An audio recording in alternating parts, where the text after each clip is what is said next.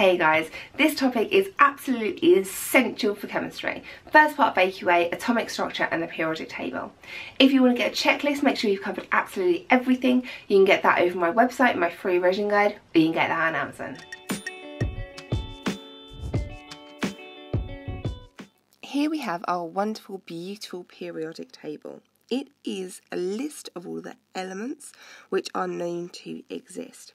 Elements are a single type of atom. An atom's a very, very small thing. The word atom is actually Greek for uncuttable.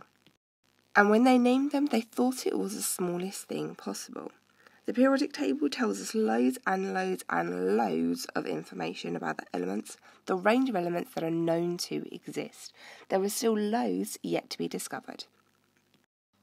A compound is two or more elements that are chemically bonded together. That's the important thing. Chemically bonded together. Here we have the structure of an atom. We have electrons that are on the shells around the outside, protons that are in the middle, and neutrons that are in the middle. And this bit in the middle here is collectively called the nucleus. Protons are in the nucleus. They have a mass of 1 and a charge of +1. Neutrons are also in the nucleus. They have a mass of 1 and a charge of 0. Electrons are in the outer shells.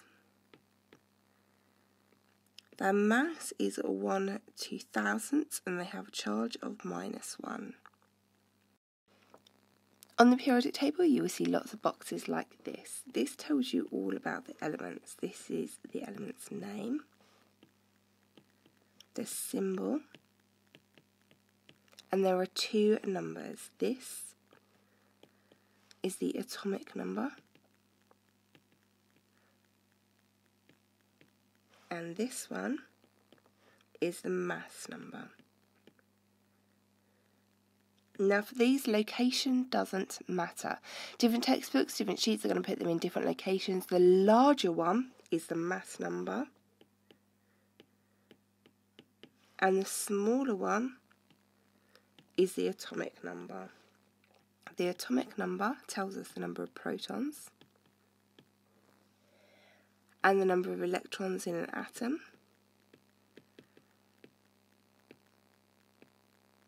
The mass number is the number of protons plus the number of neutrons.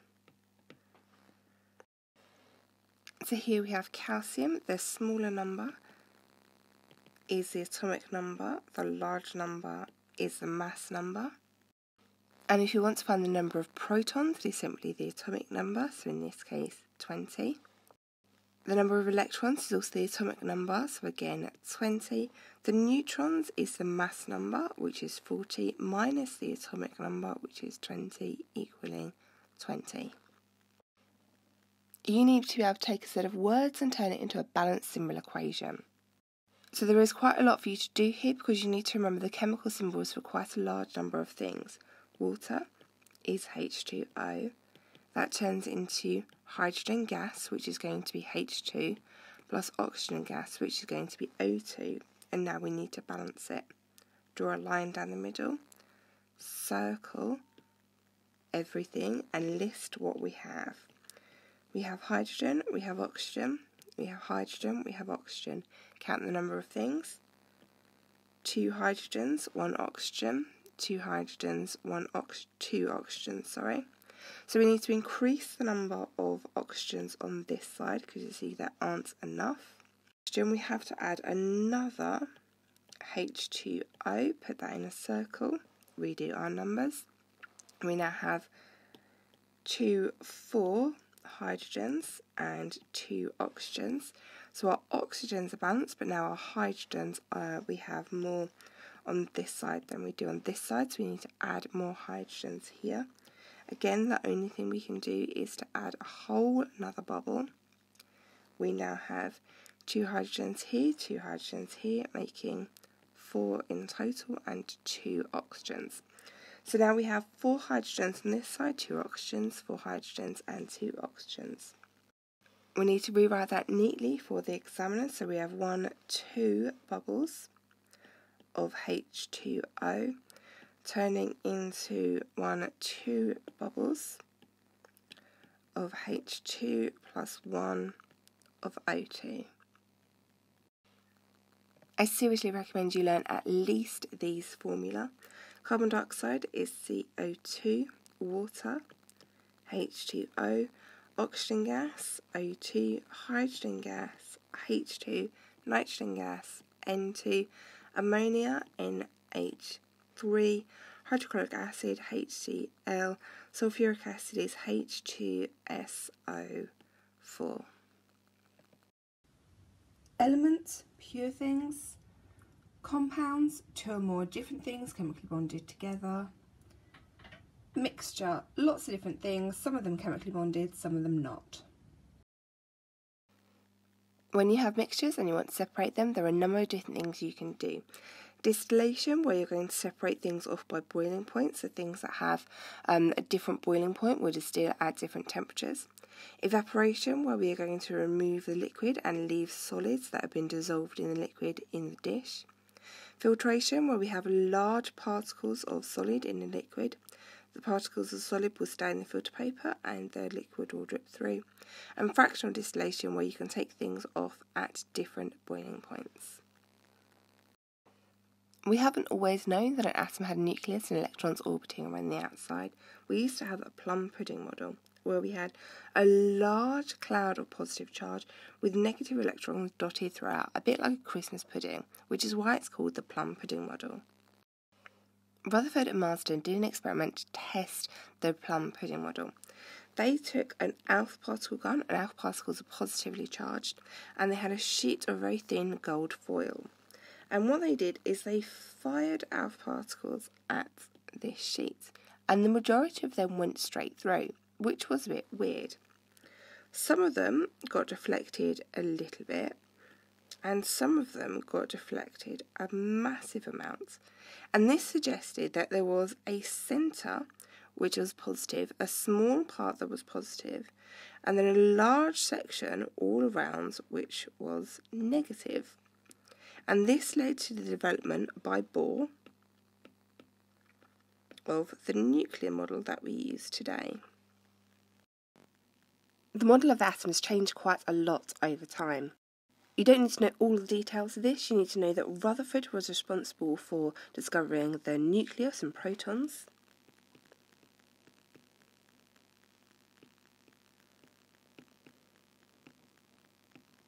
That Chadwick discovered neutrons.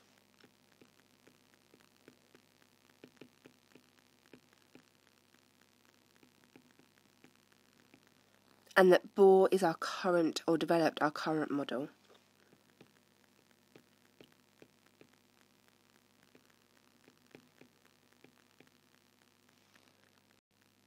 The periodic table gives us loads and loads of information. The first bit of information it gives us are about groups. Now, groups go down the periodic table. Group 1, Group 2, 3, 4, 5, 6, 7, 8, or Group 0.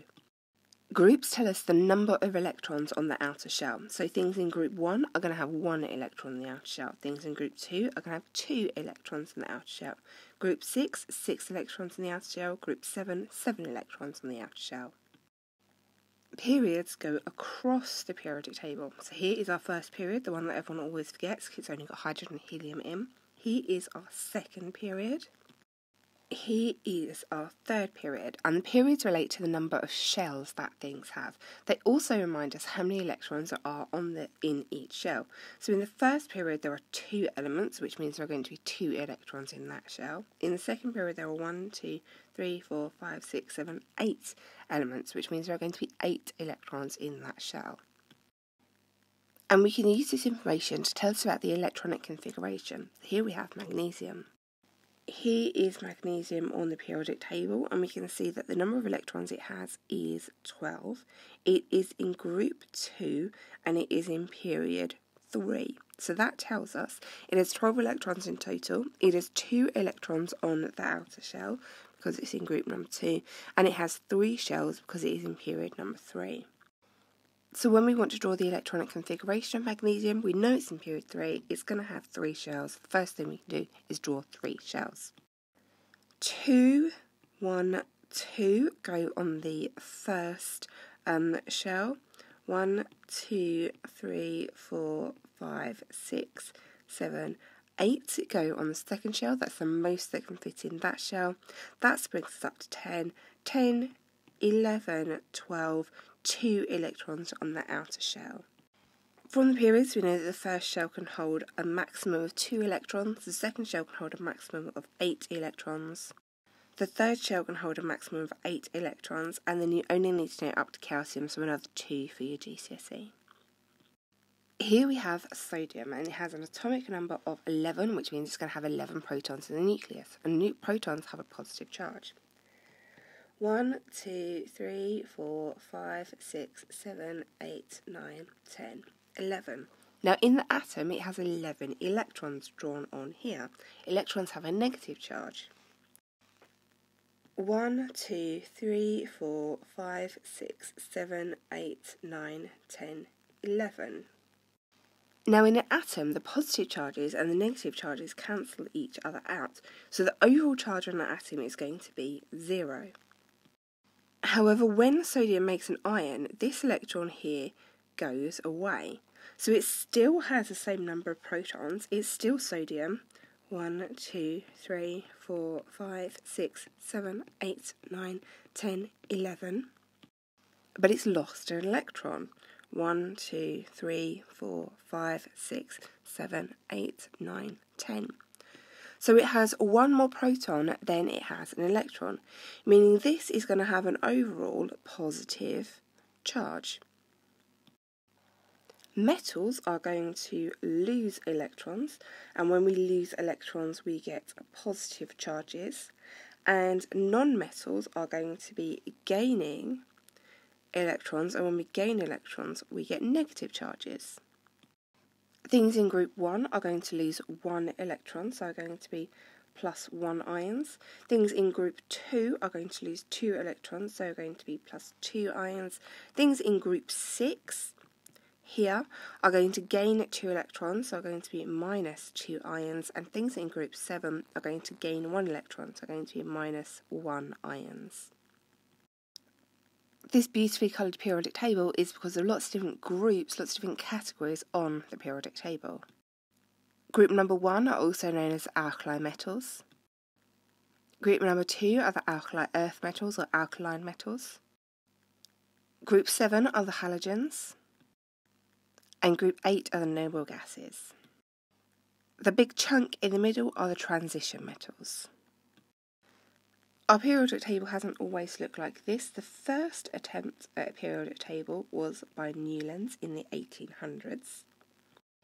He tried to group things into octaves and rate them by pattern, which is a really good idea, except we have oxygen and iron in the same group, and they have very different properties. He arranged them by mass, but he didn't leave any gaps, and he tried to force things in to have similar patterns or properties as other things, and it didn't really work. Mendeleev was the next person to have a go. He also arranged things by mass, but the key thing is that he left gaps in his periodic table, and because he arranged things so that they were in groups with similar patterns,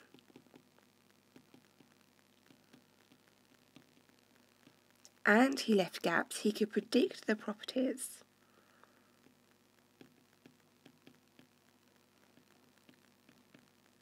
of elements that have yet to be discovered, and he was correct in his predictions.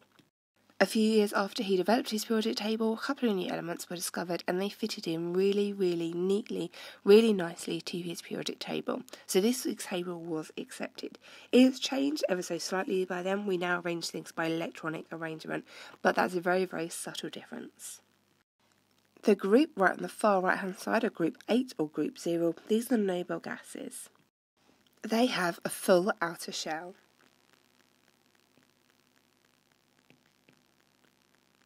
And because they have a full outer shell, they don't want to gain or lose any electrons, which means they are really, really unreactive. And because they are unreactive, they actually have quite a lot of uses. Helium we use in balloons, And they are also used in neon lights, as you can see here in the amazing city of Osaka. Moving over one group to group 7, we have the halogens. We are still in the non-metals. And these are going to go around as diatomic molecules, which means their formula is going to be for chlorine gas, Cl2, fluorine gas, F2, bromine gas, Br2. They're going to go around together in pairs. Because they only want to gain one electron, a nice easy way for them to do that is sharing an electron with something else that is the same. So fluorine here can easily gain an extra electron by sharing it with another fluorine. They are highly reactive because they only want to gain one electron. And the most reactive ones are going to be at the top.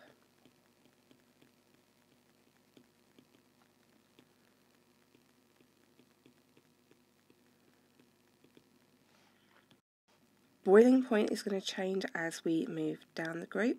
So things are going to have a low boiling point or a low melting point are going to be at the top.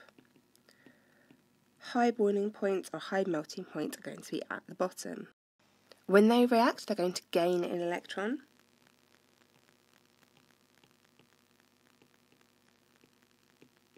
Meaning they're going to form -1 ions. And gaining an electron is a reduction.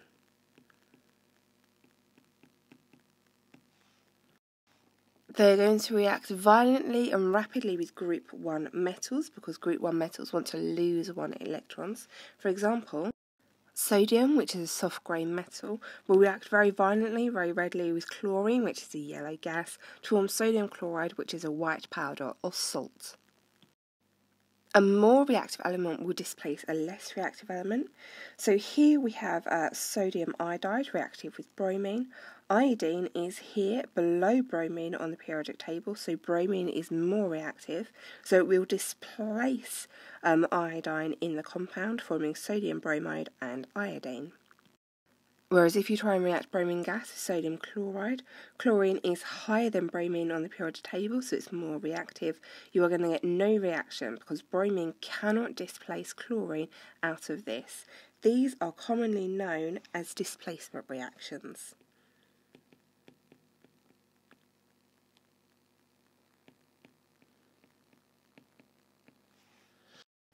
The halogens are mostly used for sterilising things. For example, chlorine, you're commonly going to know that as from swimming pools. Halogens want to gain 1 electron, so the most reactive ones are at the top. That's where there's least shielding between the electron they want to gain and the nucleus. Your alkali metals react very violently with water, and this is where you're going to see some flames coming from, some different colours coming from. This is one of the things that we use to make the different colours in fireworks. So the lovely lilac flame from potassium we can use in fireworks. If you've seen these in school, these are soft grey metals which are easily cuttable. They need to be kept in oil so it doesn't react with oxygen or with the water in the air because it's a very, very violent reaction. When the metal reacts with oxygen, we're going to get a metal oxide, which if you've seen these in school, when it was cut, it was shiny, but it soon started to dull. The dullness is the metal oxide. The metal plus water is going to form a metal hydroxide. This gives it its name, it's alkaline metal, because the metal hydroxide is going to be alkaline. You can see that by the change in indicator if that's what your teacher did. And you will also notice this is a very exothermic reaction. It released a lot of heat. It also released hydrogen gas. That's what the fizzing was. The reactivity is most reactive at the bottom and least reactive at the top.